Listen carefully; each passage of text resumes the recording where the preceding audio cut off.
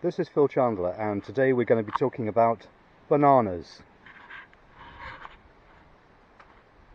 Now, I've always been told that bees don't like the smell of bananas, or at least they respond to the smell of bananas in a way that is, shall we say, not very helpful to beekeepers. The perceived problem here is that the alarm pheromone that bees give off when they sting, so it's part of their sting chemistry, if you like, mimics the smell of bananas, or at least resembles to some extent the smell of bananas.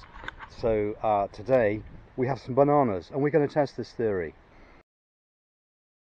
Just under here we've got a feeder, and I'm just going to take the top carefully off the feeder. Now here's the bees. Now this feeder is on top of a polynuke here, which you can see, and there's a good colony of bees in there. They're reasonably gentle bees, and as you can see, I've modified this polynuke to have a hole. Here's a hole in this side of the feeder. This is so they can feed fondant and relatively solid matter, and this side there's no hole, so I can feed liquid this side. Now the bees have access to both sides in the usual way underneath that central clear divider. I wanted to get hold of some overripe bananas because they are supposed to have virtually no starch in them but a lot of sugar, so I couldn't do that, but this one's sort of slightly overripe in one place at the end there. So I'm just going to give them the whole banana. I'm also going to give them the peel. Now here's some peel. What do you make of this?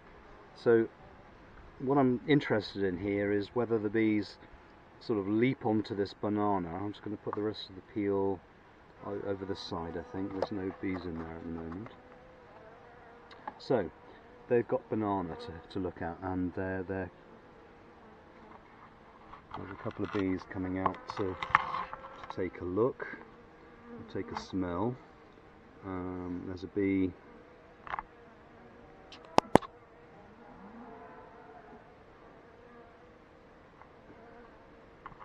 well, I wouldn't say they're exactly leaping on it. They're kind of sniffing it a bit and wondering what the heck it is, I suppose. Perhaps I should break it up a little bit more. Maybe that would better sort of expose it to more surface area to bees, and I'm going to show them that overripe bit, which might just tempt them a little bit further. I'll see. Right.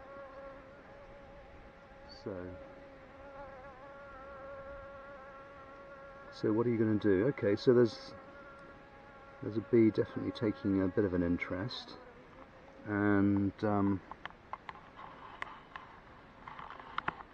yeah, there's several bees that are definitely going for the riper part of the banana. They can definitely tell there's sugar there. Now, of course, there's more to bananas than just sugar, and they do. It's said that they are a good source of potassium, for example, and this is one of the elements that bees do need, as do we all. And it'd be interesting to see. I mean, I'm sure the bees don't go, "Oh, look, potassium," or even, "Oh, look, banana." But I can say with some confidence that what is not happening is that the bees are not going crazy, and they're not responding in the way that everybody says, "Oh, you know, don't eat bananas near bees because they get stingy, because it smells like their alarm pheromone." Doesn't seem to be happening. That I can be quite confident in saying. And there are bees now definitely sniffing around at the skin. They're certainly interested in this banana. I can say that for sure. They're more than interested. They're eating it. Now, how long it would take them to get through a banana, who knows? But I guess it's going to be an interesting alternative to just plain old sugar for them. I mean, it's got you know, more kind of flavour to it than sugar.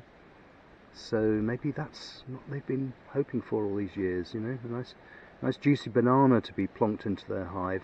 Because let's face it, it's not something they kind of come across in the wild very much in this country, in England. So, experiment number one, banana experiment number one, seems to be producing an interesting result in that they are definitely eating the banana, and they're very much interested in the riper part of it. I would say that seems to be what they're mostly going for, which supports the idea that as bananas ripen, the sugar content increases and the starch content diminishes to virtually to zero, I believe. So there we are, bees eating bananas. Who'd have thought? Okay, so I'm going to leave that aside for a moment, and I'm going to try another experiment with a different hive. So here's another colony, and we're going to see how they respond to banana. This one I've got here, this banana is not as ripe as the other one, so maybe hasn't got quite the taste test appeal, shall we say? I don't know. We'll see. What I'm going to do is sort of this time. Oh, hello! There's a bull coming into the apiary. I just maybe need to just close the gate. No, out! Oh, go on! Shh, shh, out! Please, come on, shh, back off. Yes, yeah, that's actually a bull. Can you just please back up a bit? Thank you. Yeah. Hello, ladies. How are you? I'm just gonna close the car door so they don't destroy it. Yeah, I can see you're having a great day. So, I don't want you in the apiary though, because you're kind of big and heavy, and you may well do quite a lot of damage. So let's just close the gate, shall we?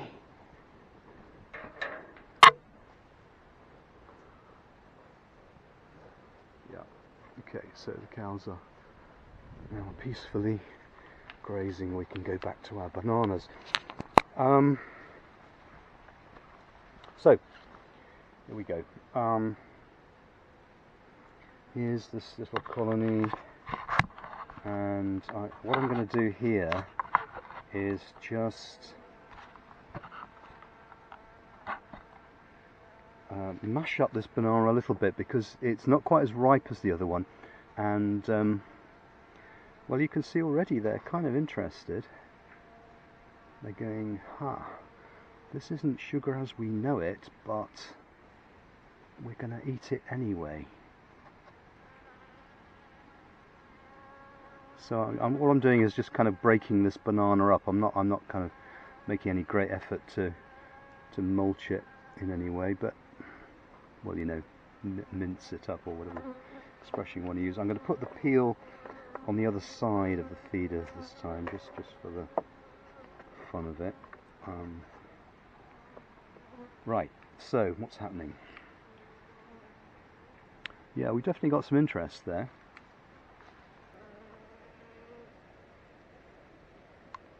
They're having a good sniff, and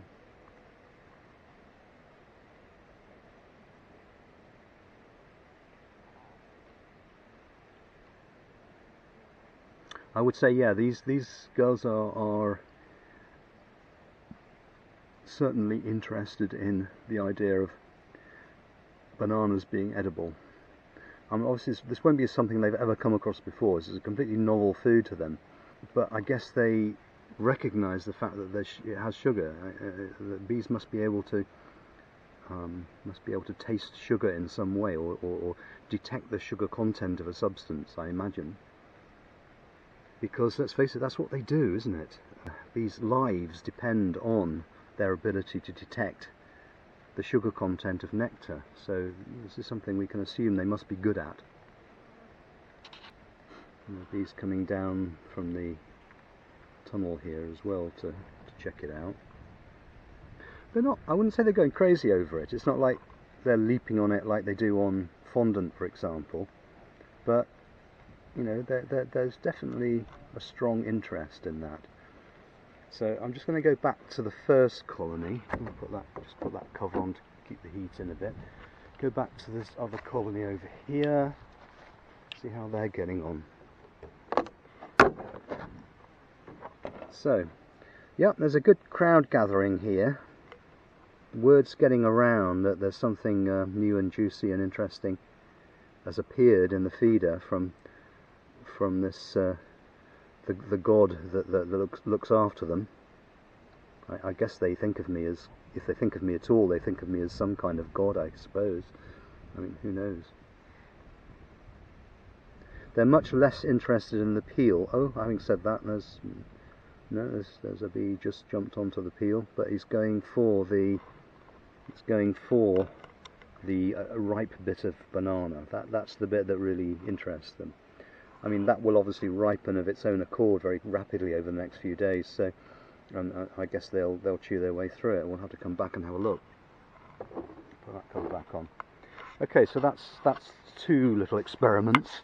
What else can we do here?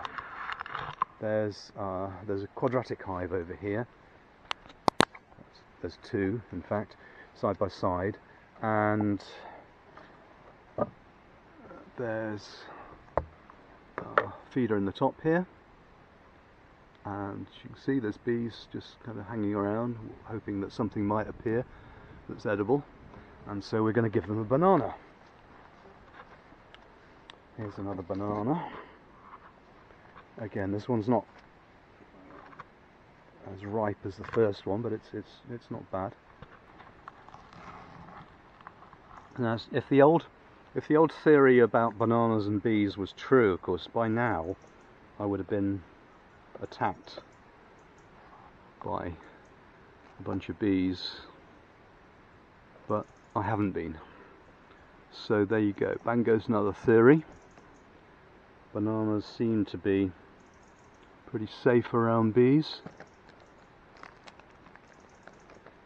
I've got banana smell all over my hands, and that doesn't seem to be attracting anybody's attention right now. So again, a bunch of bees are coming out to have a look and a smell to see what's being presented to them. And it looks very much like we're getting a similar response to the other two hives. They seem to be tucking in with some alacrity. So here we go. It's another successful banana feed, I think. So we'll close that one up.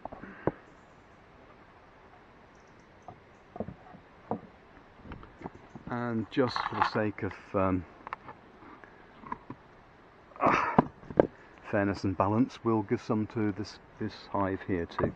I'm standing right in front of their entrance, which isn't their preferred option.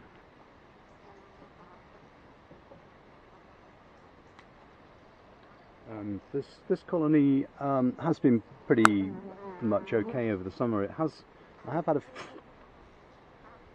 having said that, I just got stung on the upper lip by a bee, so maybe this isn't altogether a crazy story about bananas, but I know I have been stung. This particular colony is not the how should we say, the least defensive I have. They're not bad, but you know, they're a bit they can be a bit stroppy, and they're living up to their reputation right now. I'm just kind of dodging a few that are in the air. Well, they're on the banana for sure. They're definitely just got another one on the side of the head, so I'm just going to back off a little bit and just let the camera run.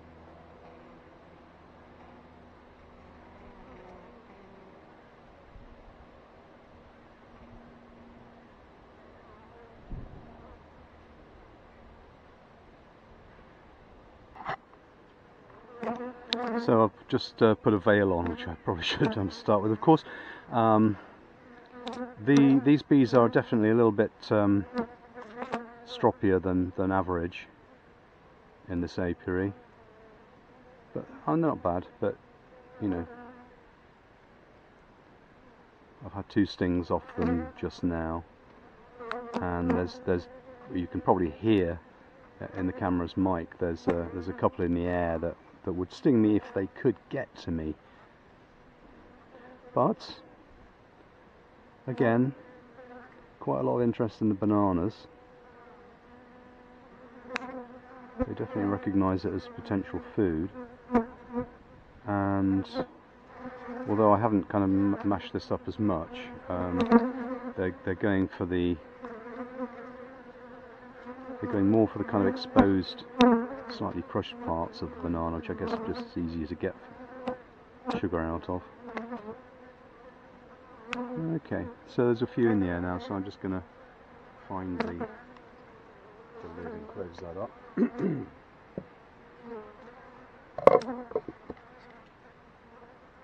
Cows are having a fine old time in that field next door.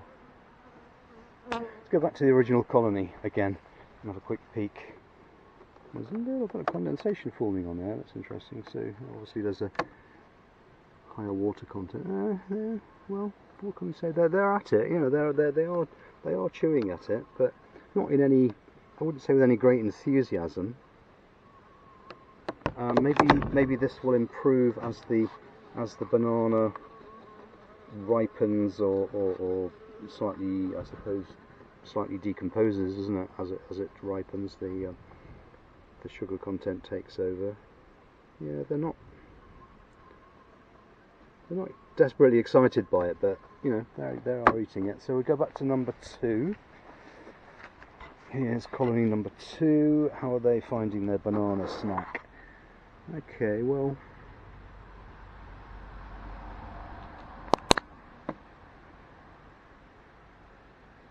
again, it's not like they're crowding out of the out of the access hole and piling into it, but you know, they are definitely nibbling at it. The ones that are out here are definitely eating the banana.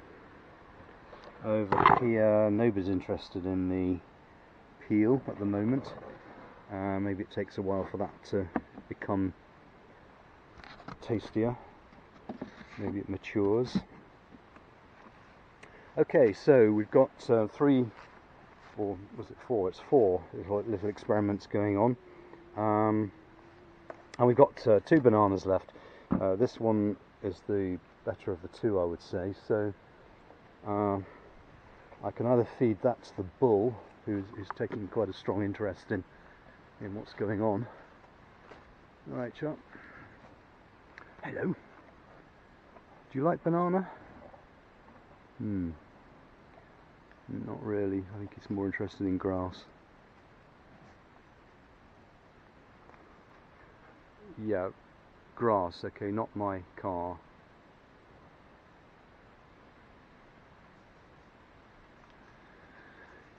Anyway, so back to bees. For reasons of entirely of their own, and I've never fathomed out why this might be, this little colony has always had a little cluster of bees over in that far corner, and they've been there, obviously not the same bees, but I mean there's been a cluster of bees there for quite some time, right through the summer actually, that they seem to have preferred to gather over here. So I'm just going to give them a little banana snack and see how they take to that. These bees are pretty gentle. They're probably my most productive colony actually. They produced, they had 5 supers on them over the summer and filled them all. National supers, that is. So, what do they think about banana? Yeah, there's definitely some showing an interest. There's some having a nibble and trying to figure out what this new, as yet unknown substance might be.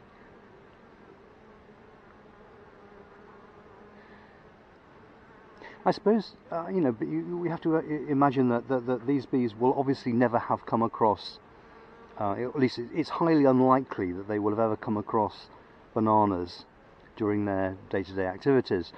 And the bees we're looking at now obviously will only have been active outside the hive for you know, maybe 1 to 3 weeks, and so it's very unlikely that you know, unless one of the neighbours, and there aren't actually any very close neighbours here. It's a quarter of a mile flight to the nearest neighbour, really. Unless anybody has, you know, left a ripe banana outside for some reason, it's very unlikely they will have smelt this smell before, at least in the form of a fruit. They may have smelt it as or something like it, as an alarm pheromone. So they may have, you know, detected a potential threat and use their own sting pheromone, as it were, to respond to it, and therefore they would have smelt something like this, in which case it wouldn't be a totally unfamiliar smell, but then it's not a smell that they would associate with food. But they must have some mechanism, some internal sense of what is food and what isn't food, because otherwise clearly that would be they wouldn't survive this long if they weren't able to tell food from non-food. So despite the fact that this smells nothing like any food that they've ever tasted, they are still able to discern that it contains something of value to them, we assume, and are therefore tucking into it. So what can we deduce from this? Well, I honestly don't know. We can say, yeah, bees to some extent, as far as we can tell from these very quick and dirty tests, we can say, yes, bees will eat banana. Now, the story goes that as the banana ripens, its sugar content increases and the starch content reduces to 0. So that would make it an ideal food in many ways for bees, because obviously they derive their energy from carbohydrate, from sugar, and the sugars that are in bananas are actually quite suitable for them. There's no toxic sugars. There are some sugars that are toxic to bees, it's true, but they're not present in bananas. So we can say that potentially ripe bananas might be good food for bees. There is research that suggests that this may be the case, and there is a suggestion that they actually thrive on banana, and that it increases their brood production and may have other health benefits, including, you know, extra minerals and vitamins maybe. So there you go. It's an alternative for feeding, possibly. I mean, of course, in winter, when you can't give bees liquid food, then it may be that ripe bananas, which are generally reasonably cheap actually, and you can often buy overripe bananas at knockdown prices, especially from markets, and probably cheaper than sugar, weight for weight, I would say. So maybe this is an answer for winter feeding. You know, maybe we should be feeding bunches of bananas to our bees in winter rather than fondant. Interesting idea.